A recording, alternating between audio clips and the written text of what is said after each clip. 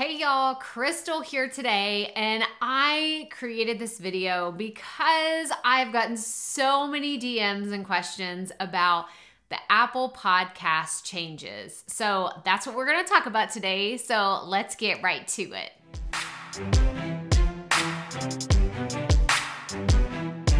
So if you are a podcaster, you probably got some shocking news in the last 24 hours. Yes, I'm putting this up like 24 hours, not even after the news of Apple Podcast recent changes coming out. There was an article. It was like Apple's, event of the year. We're going to give you all the updates. Y'all still remember like when Steve Jobs would do this and everyone would just like freak out like what's coming up next? Well, an Apple's news review or newsroom, whatever it was called, article came out kind of documenting their changes that are coming for Apple Podcasts starting in May 2021. So if you are not currently podcasting, I don't really know what implications this will have to get you approved. Is it going to be a slower process because these other changes are coming? I don't know as of right now, as of me recording this video. But for current podcasters, I do know a few things that you need to do right now. You need to go and reconnect your account in Apple Podcasts because things have changed. I had to reconnect my account and now I see a screen that's saying you have to wait a few hours before you're actually going to get approved. I had to go through a process of saying whether I was an individual or a business, and I had to name my account. I named it a business under my Proffitt Media. This is my LLC that I have for my entire business.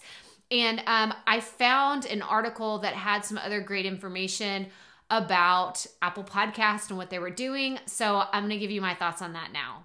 Okay, so I'm on a specific help article that I found. I'll put a link in the video description so you know exactly what this was. But as it says here, starting in early May, channels and subscriptions will be available to anyone in the Apple Beta software program. So like I said earlier, I don't know what this means for someone that is brand new to podcasting and they're just getting connected for the first time. I have had podcast already on Apple Podcasts, so it'll be interesting to see what it's going to be like. But you have the ability to sell your subscription. I don't know exactly how this is going to work. Like I said, I have more questions than answers, but I do see how this could benefit your listeners, your audience, because you can define which benefits this means. Do you want ad-free listening, additional episodes, early access, subscriber-only shows, or archive access to previous episodes? So with Apple Podcast subscriptions, you receive 70% of the subscription price at each billing cycle. So it's a way for you to monetize your content, but again, I have only more questions. So how it works is you have to pay the annual podcasters program for an annual fee.